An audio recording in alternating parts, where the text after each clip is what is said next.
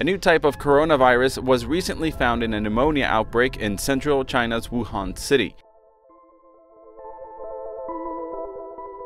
It is a new strain of coronavirus that has not yet been previously identified in humans. Coronaviruses are a large family of viruses known to cause illness ranging from the common cold to more severe diseases such as the Middle East Respiratory Syndrome, MERS, and Severe Acute Respiratory Syndrome, SARS. Common signs include respiratory symptoms, fever, cough, shortness of breath, and breathing difficulties.